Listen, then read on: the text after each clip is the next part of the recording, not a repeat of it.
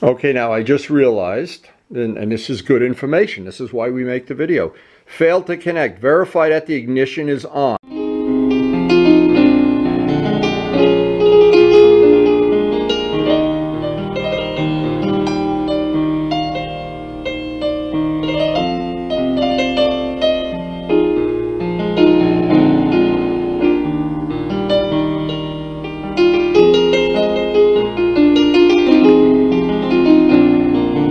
Now on this video I'm going to try to show two things. I'm going to try to show how to shut the check engine light off if that comes on. It's a common thing on MT-09s when you have an issue with the traction control, and I was joggling through the different traction control settings and a check engine light came on. I looked in the manual, and this was a while back when the bike was virtually brand new. And I looked in the manual, and they do mention right in the manual that you can have a check engine light issue and just bring it to your local Yamaha dealer. Luckily for me, I am a Yamaha dealer, as everybody locally knows.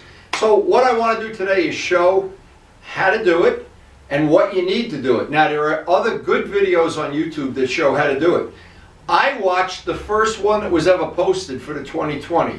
I watched it, I looked at the meter, and I didn't realize there's an adapter you need too. You need the meter, you need the wire, the adapter wire. Now, it may be that somebody other than the place I bought this from, which was Amazon, they make a meter that adapts without the adapter wire. But for all practical purposes, when you buy one of the check engine light diagnostic tools, if you have a Yamaha MT-09, you're going to need that adapter wire, the 4-prong adapter wire. So I didn't get it at the same time, and when I ordered the wire, this is something to be aware of.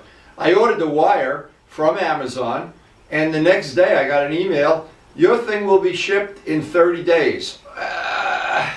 So I've been looking at this check engine light basically for a month now. In fact, I've got 2,700 miles on a bike, something like that.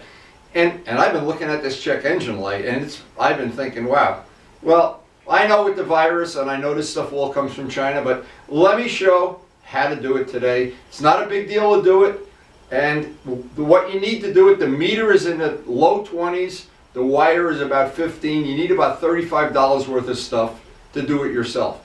I don't know if Yamaha dealers charge you for that, or if you can go to AutoZone, or I don't know. I want to be able to do it myself, and I want to share that information with you. So the first thing is just to demonstrate what we have, the issue that we have. Relatively simple issue. This is the check engine light. It should not be on. The ABS light, which we don't care about, that goes off as soon as you move the bike. This would go off as soon as you're taking a bike, putting a bike in gear. But this is the significant one. This is supposed to come on if you have a problem with the engine. Now, if I have a problem with the engine, this bike is under warranty, so it's going to go right back to the dealer to be resolved. But right now I don't think we have an issue. I think we just have a false check engine light. We're going to find out very soon. Now, I don't pretend to be an electrician of sorts or to really know about this stuff. I only need to know enough to get this check engine light off. But I have had similar issues with my cars, and it's been no big deal to do it. And this is the one I have, is a maxi scan of, I think it was $22, low 20s, from Amazon. It's MS308. It's not a big deal, and it's not a $1,000 tool or anything. I did notice that some of the other models are much more expensive, and there's ones that are a lot more expensive. Professionals. We don't need to do, I just want this for in the future or within my circle of friends. I want to be able to do this. Now, the problem I had the first time, I was not aware, and of course it's on me, and this is not my strong point either. I'm just trying to share information that may save you some issues. So what happened is, I saw the meter. I never noticed that there was an adapter wire, and because the gentleman was showing the codes and everything, I never noticed this. On me again.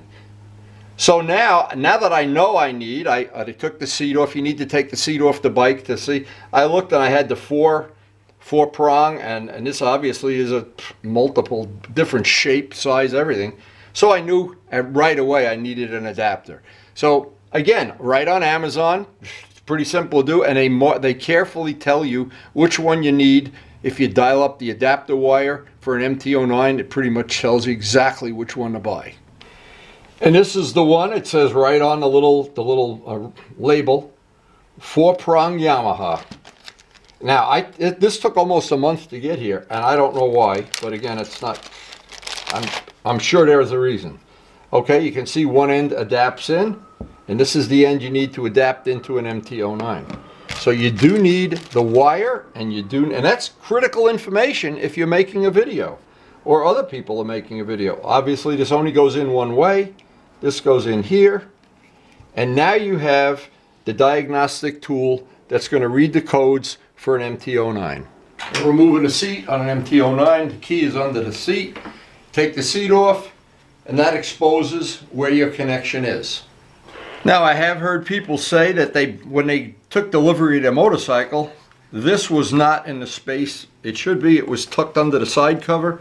When I took delivery of this bike, it was right where it should be, as per the manual. There's a little rubber cover that protects it. Of course, you want to take that off and save it, of course. And that is your connector.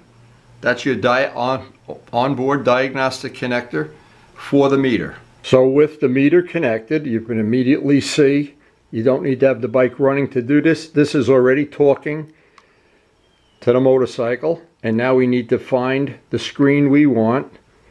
And it's pretty much self-explanatory what you want to do. Okay, it's scanning, waiting for the vehicle to respond. Now, to be honest, I don't know if the bike has to be running at some point in this. I'm just doing what the instructions say. And it's, as the bar is going across, you can see what it's doing. Now, I'm interested in knowing how to do this, because if I don't have a problem with this, and the problem is random to using the traction control as they say in the manual, what I want to be able to do is shut this off if it happens a month from now, a year from now, or any time. And I want to be able to do it for my friends too. Many of my friends, I'm not sure what other bikes this would work on Yamahas, but I know it works on the MT-09, and I know the MT-09 has a quirk in the electronics that caused this to happen. Now let's just see how long this normally would take waiting for the vehicle to respond. And I'm not a computer guru, and I'm not a technician that knows how to do this stuff. So if I can do it. Okay, now I just realized, and this is good information, this is why we make the video. Failed to connect. Verify that the ignition is on. Check if the scan tool connector is securely connected. Now, I don't have the ignition on. Shame on me. See, I don't pretend to be an expert. So first I have to get the key out of the seat. That's number one. And let's just see if this is going to be. Okay, now the key is on. Let's go through this whole thing. Failed to connect. And let's see what it takes to get that through. So the next step on this, and because I didn't know this right away, I didn't know you have to have the key on when you set this up.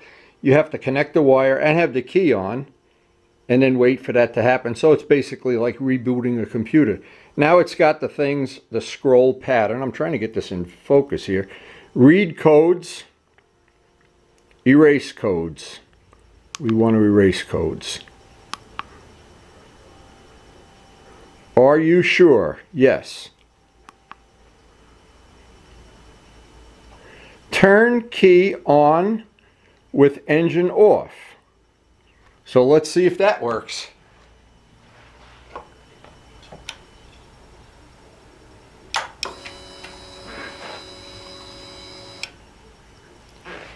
Okay, I turned the key off, turned it back on, erase codes.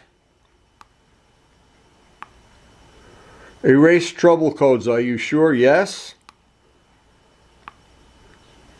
Erase done. Press any key.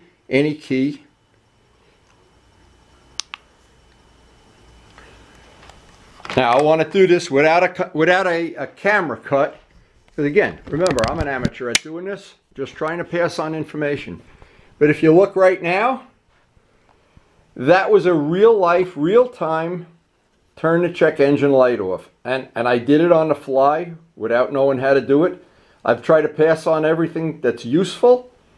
I think you should be able to do it too without any problem. Now with the code erase, this is another handy little thing to know. Handy. We'll of course save this. These little connectors, you don't ever want to just pull on them. They are delicate, just like the ones that are under the gas tank, or the ones on a fuel injection on an R1, that when you pull, if you pull on them without having this totally disconnected, it's going to be a real problem. Now, I don't want to hurt this in any way, but I've really got to pinch that, and what I need is fingernails. Oh, now, being honest, this is one of the things, I don't have fingernails long enough, but pressing the little tang in, I use the little Phillips screwdriver to get it to unleash. Again, what you don't want to do is just pull on it. It's not going to come off. It has a little safety thing. It's exactly like many of the modern bikes, including the Yamahas. They all have connectors that you need to press down to pull apart. You definitely don't want to just pull them apart. So the last part is I want to put the rubber cover back on just the way it came off. It has a little tang under the seat that this keeps it in place, and that will take care of that. It's right in front of where the toolkit lives. That will take care of that. I get the wire back down there where it belongs. And just putting a seat on next, and we're pretty much done here. And that is where that little plug, the OBD plug, resides in an MT-09. Other bikes it may be in different spots, but that's where it is. So the total time for this job is just a few minutes. The two things that you need again are the adapter wire, the meter, of which they're on Amazon. I got everything from Amazon. These are all available at, I'm starting at $20 and probably going way the hell up. But that's basically the two tools you need to shut off the check engine light. Now we have a little time left in the day. I'm going to go for a short ride for one reason.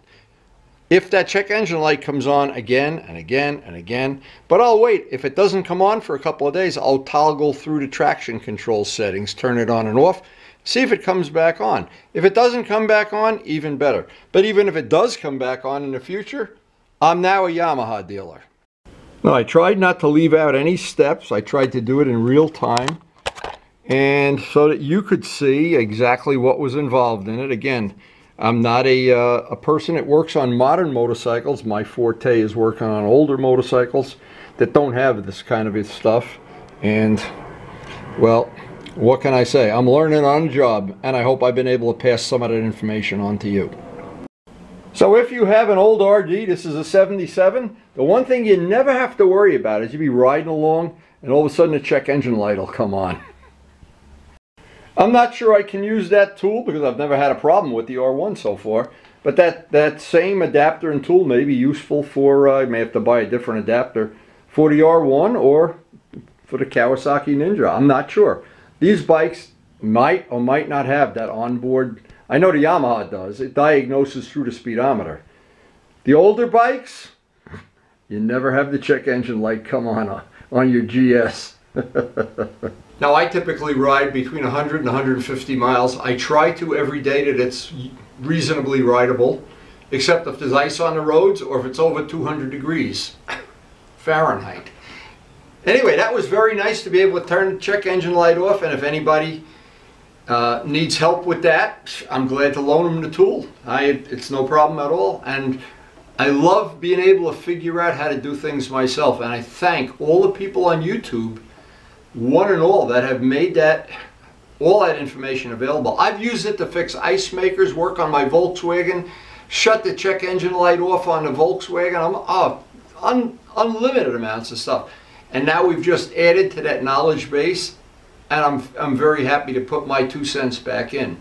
So I hope you enjoyed the video, but if you like to watch bikes taking a ride, we're going for a short ride right now.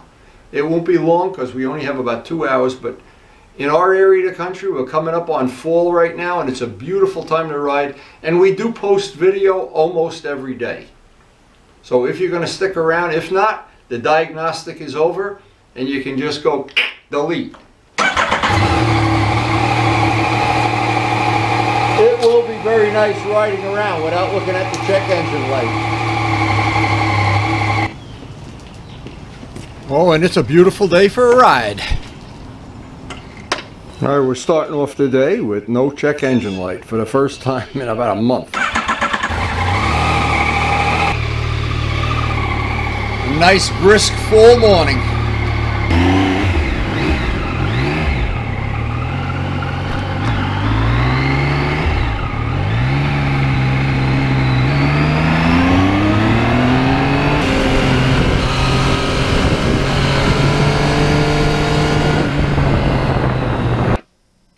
And I think we'll head up to Faison Lakes. It's a nice place to ride.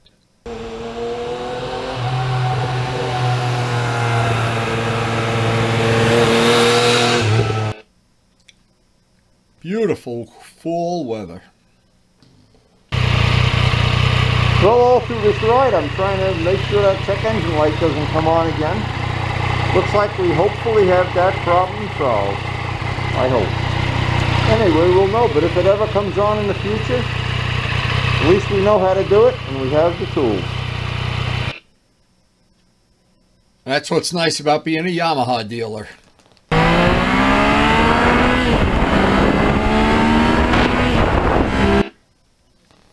And no matter where you ride, Faison Lakes is a beautiful place. Once again, no check engine light coming on. Now maybe that was just a fluke, a factory fluke. It's in the manual. I don't know why Yamaha didn't fix it at the factory.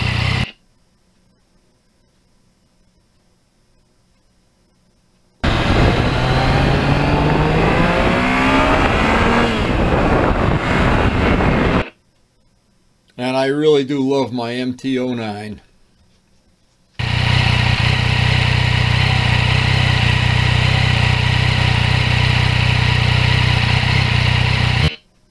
That whole area up by Faison Lake, so worth exploring.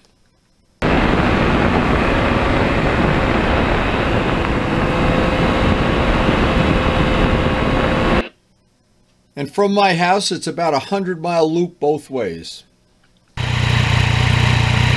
Well, it turned out to be a pretty good day for our test. Looks like it's going to work out just fine. So far. And no check engine light yet. Wow.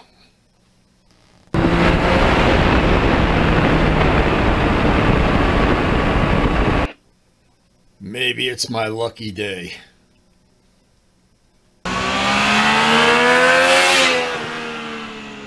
It's always a lucky day when that Valentine radar detector saves you bacon.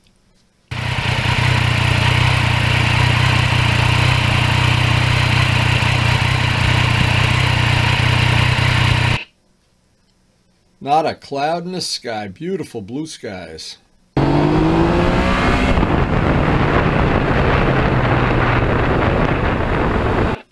Sometimes I wonder this is the best time of year to ride.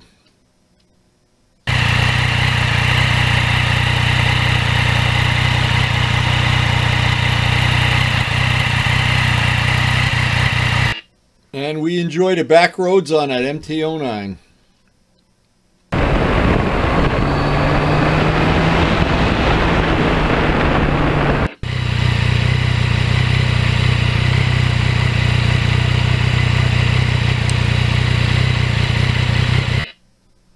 Hard to describe why I love this bike so much.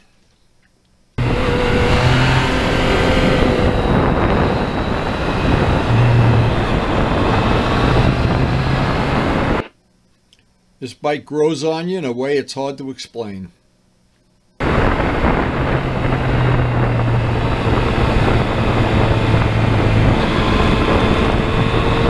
But if you're watching this video, you might even already have an MT-09.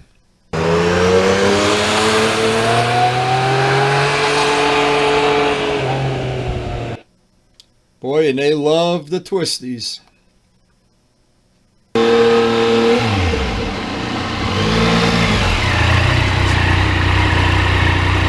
Well, we got home and there's no check engine light on. Bingo. Well, I've been thinking maybe it's going to come back on. Anyway, I hope that's good information you can use if you have, well, if you have any bike. It really doesn't matter. Anyway, we had a nice ride today. We got something accomplished. We got that shut off. I want to thank all the COVID workers, the healthcare workers that make our life possible, and the fact that we're able to go out and ride a little bit during the virus. Thank you guys. Thank you very much. So I hope you did enjoy the video. I enjoy making them, and thanks for watching.